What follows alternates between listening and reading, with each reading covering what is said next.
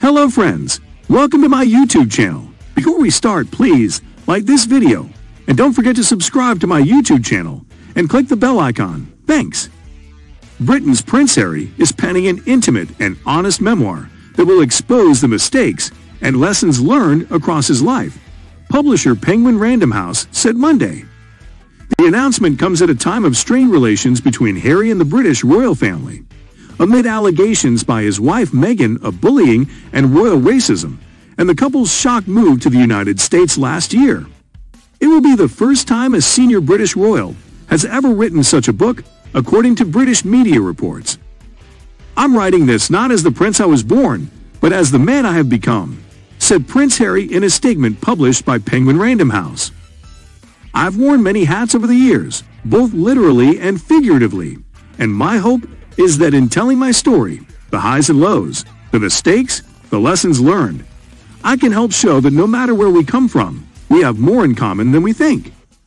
I'm deeply grateful for the opportunity to share what I've learned over the course of my life so far and excited for people to read a first-hand account of my life that's accurate and wholly truthful." Unveiling the plans on Twitter, the giant New York-based publishing house described the book, scheduled for late next year, as an intimate and heartfelt memoir from one of the most fascinating and influential global figures of our time. The book will cover his childhood. Harry was just 12 years old when his mother, Princess Diana, died in a Paris car crash, as well as his military service, including 2 tours of Afghanistan. The honest and captivating personal portrait will also recount the joy he has found in being a husband and father, according to the publisher. The title appears to refer to the saying, "hair and spare," linked to the firm, dating back from less healthier times when it was considered safer for the continuation of the line to have at least 2 children should anything happen to the firstborn. As it was already announced in July last year, the Duke will donate his proceeds from Spare to charity. The website dedicated to Harry's book stated the royal wishes to support British charities with his donations.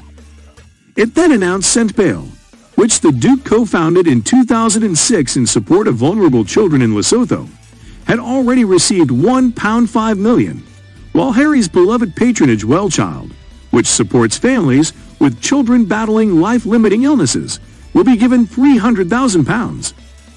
Many commentators were quick to react to the news regarding the Duke's memoir, including Talk TV host Piers Morgan. Taking to Twitter, the known critic of the Duke and Duchess of Sussex said, "Confirmed, Prince Privacy will hurl his latest torrent of malevolent money-making muck at the royal family just in time to ruin his father's coronation as king. Charles should strip this petulant, selfish, greedy, hypocritical brat of all his remaining royal titles / status ASAP."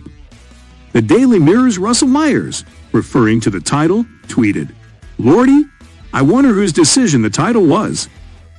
The former BBC royal correspondent, Peter Hunt, also commented on the title saying, "The power and the pathos of one word."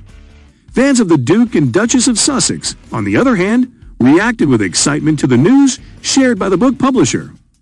Twitter user AG said, "So it was true. I can't wait to read this book I've been waiting for ages." Another Zandy added, "Wow, what a powerful title. Can't wait to read it. We'll be getting multiple copies for family and friends." So what do you think about this news, guys? Please share your personal opinion with us in the comments section below. Thank you.